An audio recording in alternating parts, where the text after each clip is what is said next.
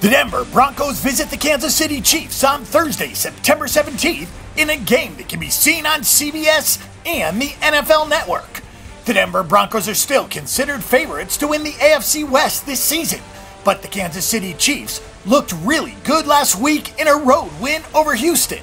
The Chiefs could stamp themselves as serious contenders with a win on Thursday at home in front of a sellout crowd at Arrowhead Stadium in Kansas City. The Denver Broncos won their opener against Baltimore thanks to a defense that didn't give up a touchdown.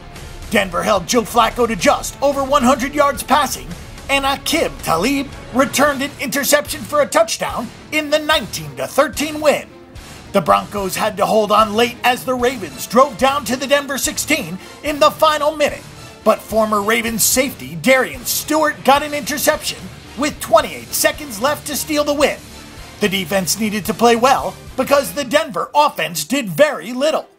Peyton Manning was awful and the Broncos didn't get near the goal line in the win, but they did get the interception returned for a touchdown and 4 field goals from Brandon McManus.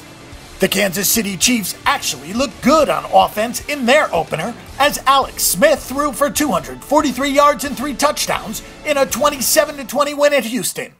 Tight end Travis Kelce caught 2 touchdown passes in the first quarter, and the Chiefs took advantage of Houston turnovers. Alex Smith said, "We got a couple of turnovers in the red zone, and we were able to capitalize. I think in the end, that was the difference." Wide receiver Jeremy Maclin had 52 receiving yards for the Chiefs in his debut. Taking a look at the numbers, the Broncos have won 8 of the past 10 meetings in this series, including the last 6. The Chiefs have not won a game against Denver since 2012, and the Chiefs have not won a game at home against the Broncos since the 2010 season. 3 of the last 4 have gone under the total. The Broncos won 24-17 at home and 29-16 in Kansas City.